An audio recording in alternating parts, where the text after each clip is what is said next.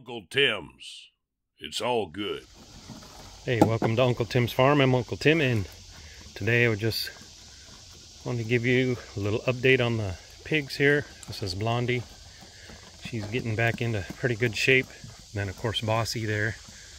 She's in good shape, a little bit heavier, different kind of genetics, a little fattier.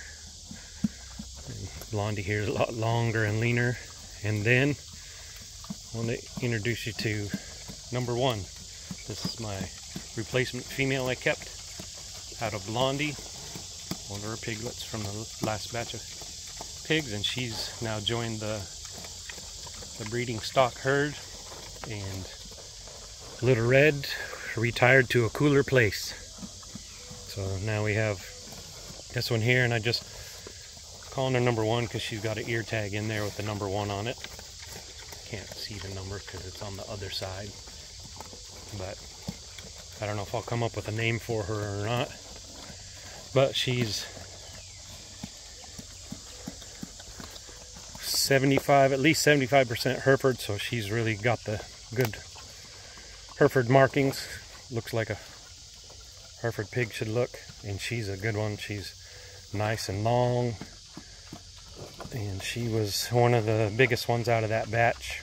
There was a male that was bigger than her, but she was the next biggest pig in that bunch. And yeah, she's good looking, real long. I like that long body on her, just like her mother. So she should be a good one. And she's been weaned for a couple months now, and just brought her back the other day. It took 3 days for her to be able to eat here. The first day I fed him like this, she came in to eat, and these big pigs ran her off, got a hold of her, and made her squeal.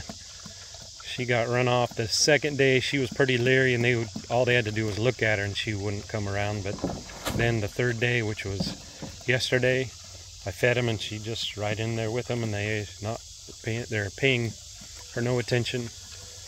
So it looks like they're gonna get along just fine. And now she just needs to learn to settle down. I mean, she's not wild, but she gets a little nervous if I get close. Let's see. If I get too close here, if she notices me, she's not gonna notice me because she got her head down. These other girls, I can walk up and scratch on them, and they really like it. She's got a ways to go yet. See, you can see it makes her a little nervous, but she'll get over that pretty quickly. I come out here and feed them every morning, and check them over, make sure they're all doing good. Oh, they're enjoying their breakfast. All right, well, that's my little pig update for the day. Thanks for stopping by, and I will see you next time. See ya. Bye.